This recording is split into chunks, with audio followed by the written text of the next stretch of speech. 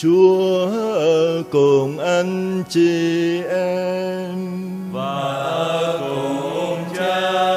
Tin mừng Chúa Giêsu Kitô theo Thánh Gioan. Lạy Chúa, vinh danh Chúa.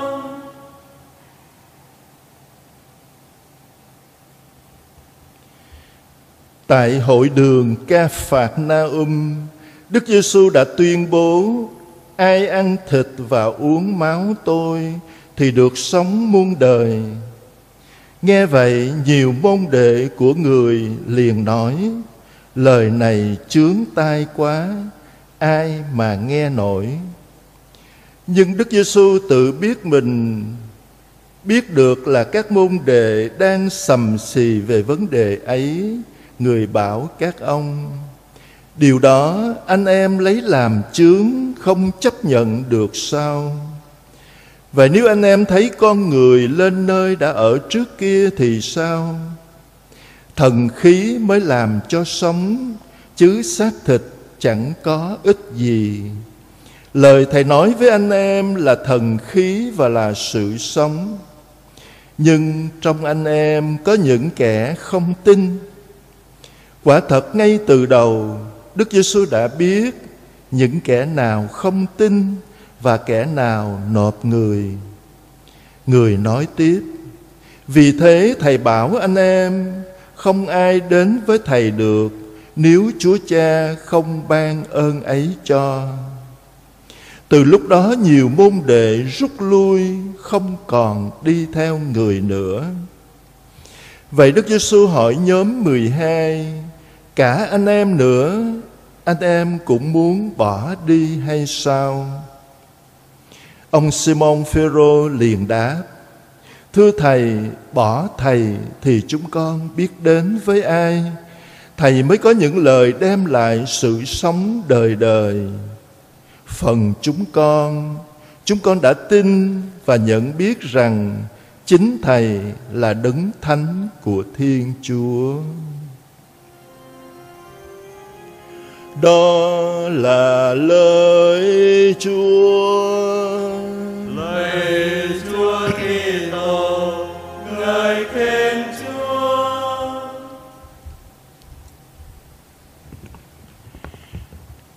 Anh chị em kính mến, trong đời sống có lẽ anh chị em cũng cảm nghiệm có những niềm vui, rồi có những nỗi buồn. Có những khi mình thành công, rồi cũng có những lúc thất bại ê chề. Có những lúc cảm thấy hạnh phúc tràn đầy, nhưng rồi cũng có những khoảnh khắc đau khổ tột cùng.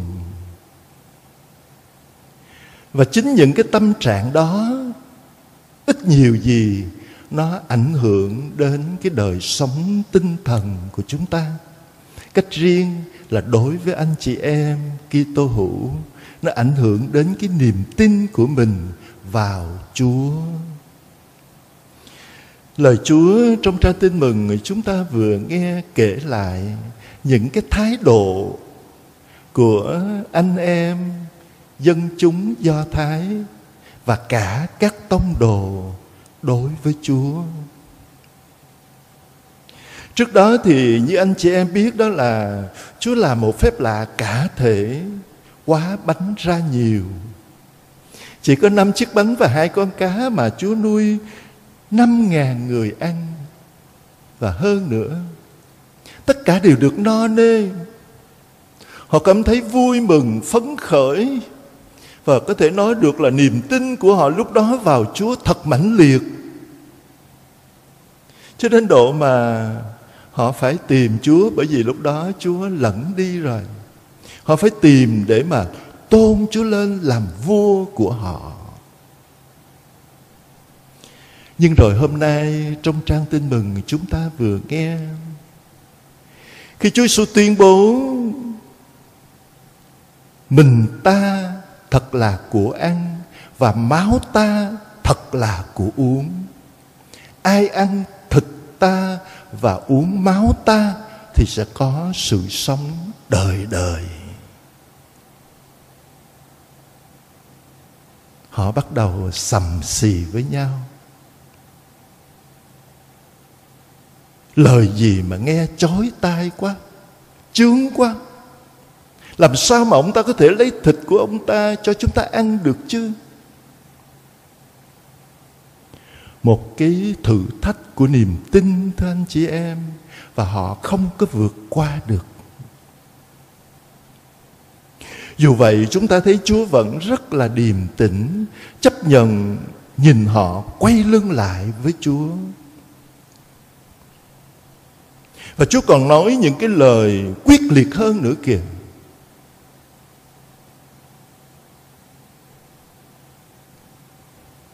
Có lẽ hôm đó Chúa buồn.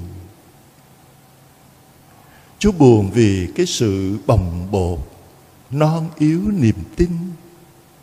Mới hồi nào hồ hởi hoan hô vạn tuế tung hô Chúa, mà bây giờ bỏ đi.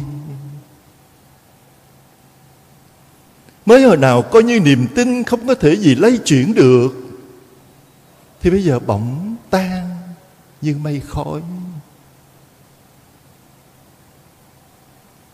Và Chúa nhìn đoàn tông đồ của Chúa.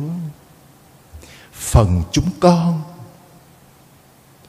có muốn bỏ Thầy không? Một câu hỏi như là một cái sự thách thức, thưa anh chị em. Và rất cảm động. Phêrô đại diện cho anh em tông đồ, thân thưa với Chúa: lạy Thầy, bỏ Thầy thì chúng con biết theo ai bây giờ? Vì chỉ nơi Thầy mới có lời ban sự sống cho chúng con. Phần chúng con tin và chúng con biết Thầy là Đấng Kitô, con Thiên Chúa, Đấng Thánh của Thiên Chúa. Thưa anh chị em, cuối cuộc đời Phêrô còn gặp một cái thử thách nữa. Và tưởng chừng như là Phêrô không vượt qua được. Đó là trong cuộc khổ nạn của Chúa Giêsu. Nhưng rồi với ơn phục sinh của Chúa, với cái sức tác động của Chúa Thánh Thần, làm cho Phêrô kiên vững, tin yêu Thầy và chấp nhận cả cái chết vì niềm tin vào Thầy Chí Thánh của mình. Thật là một cái niềm tin son sắc.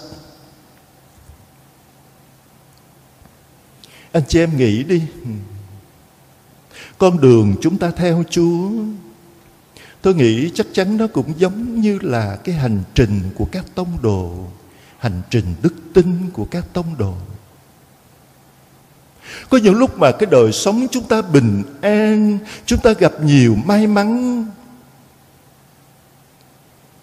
chúng ta cảm thấy như là Chúa hiện diện trong cuộc đời của chúng ta. Coi như là Chúa đồng hành với chúng ta. Niềm tin chúng ta như là dâng trào.